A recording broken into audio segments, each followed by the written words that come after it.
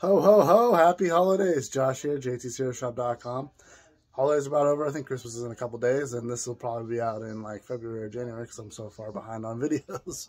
But anyways, hope everyone is having a great holiday season, and Happy New Year as well. Anyways, this is a what sold video. I have $245 going out, and I paid 10, 12, 13, 14, 16, maybe $17 on everything. So that's pretty good. 17 to 245. I'll definitely take that. All right, let's get into it, guys. This will probably be the last video for a little while since I'll be celebrating and everything. A sportswear cowl neck sold for $20. I put it on auction and it actually got bid up. This one got put on auction on 99 cents, but it didn't really get bid up that much. It got $10. Not making money on that one really.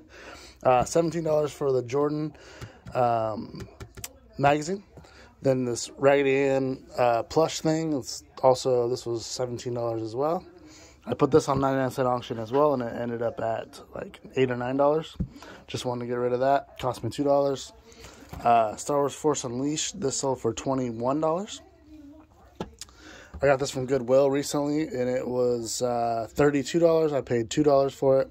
This is literally, I went into 3 or 4 Goodwills, and this was the only thing I bought. It was pretty crazy. I've never had that happen before. And then we have this Star Wars Legacy, sold for $17 on eBay.